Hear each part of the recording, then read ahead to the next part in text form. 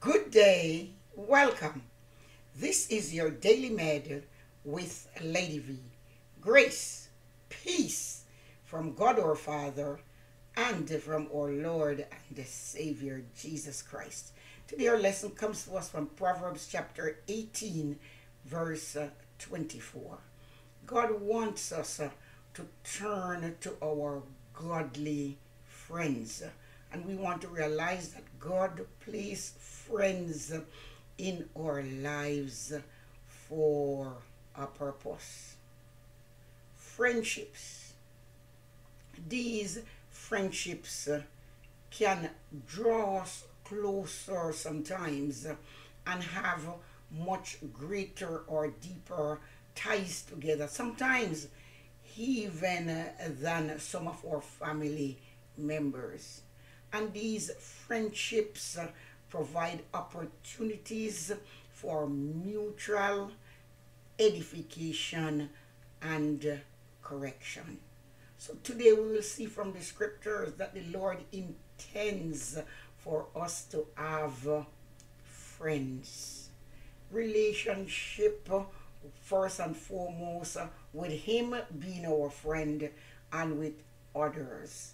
He wants us to have enriching fellowship one with another. The Bible says in Proverbs chapter 18 and verse 24, a man that hath friends must show himself friendly, and there is a friend that sticketh closer than a brother. When one finds themselves with different challenges, we must first turn to our Heavenly Father. He is the one who gives relief, but He has also placed people in our lives, people who will love us, people who will support us, people who will interact with us in times of trials or difficulties. So He provides friends along our way.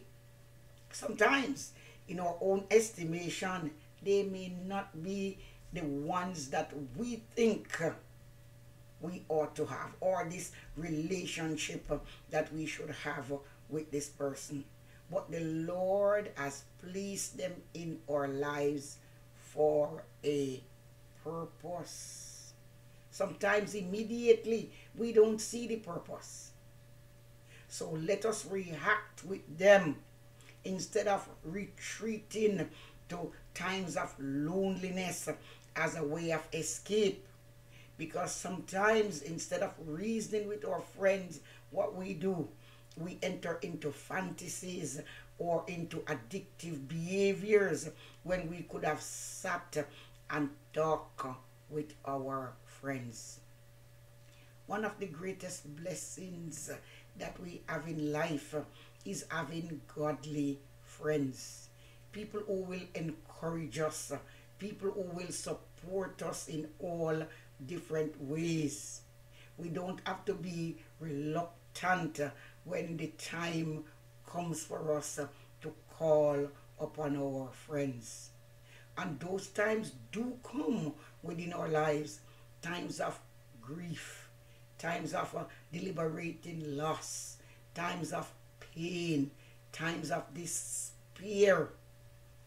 God has placed people in our lives who will love us, who will care for us, who will spend time with us in loving fellowship and communion. The Bible also tells us a person who has friends must him or herself be friendly. He doesn't tell us that we must have a whole lot of friends. So if one chooses to have only one true friend, then let us still use or take the opportunity to be friendly to such person, to be loyal to such person, to be true to such a person. The Bible also tells us about a friend, one that sticketh closer than a brother. All consideration of this great verse leads us to the place and to this one person, Jesus Christ. He is the friend that loves us even when we are sinners. He came to seek us and to save us even when we were lost. So today, let us turn to godly friends and let them demonstrate their love and faithfulness to us. We should also crave God's help and allow him to be that friend that he wants to be to us.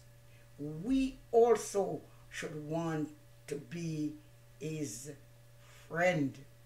I remember years ago when I went to live in a new community, and I met this lady at church for a brief time, but also realized that we both would be living in the same community.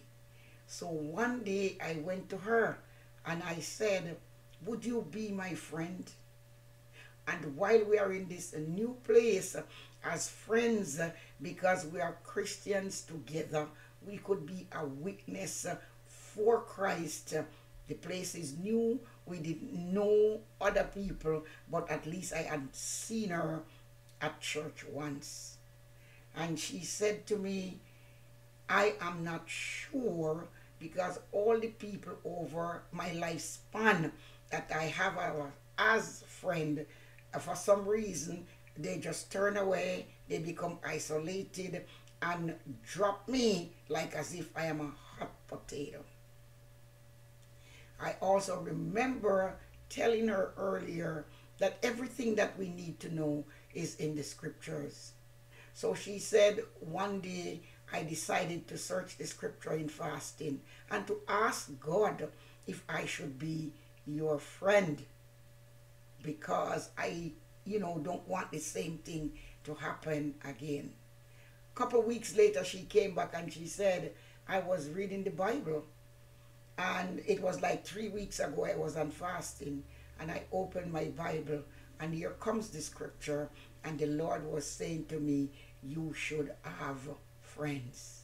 So she came and she said, okay, we can be friends then, and we can worship and serve God together, and we can also witness to others as friends. And of course it did happen, and that's over 40 years ago, and today we are still friends. So God bring people into our lives, as I say, for different purposes. And so if God brings a person in your life, one whom you can talk with, one whom you can depend upon, one who is faithful and true in the friendship, he says we ourselves must return likewise that friendship. But I do believe he wants us to have friends, and let us not be reluctant to turn to our friends, because we need them and they need us. And more than all, we need Christ Jesus, who is the greatest friend that we can have. So if any have not trusted him today or known him to be that true friend that he really is, today he is your friend. You can become his friend. God bless you.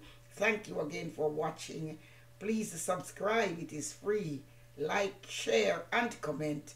And continue to visit my YouTube channel, Daily Med with Lady V.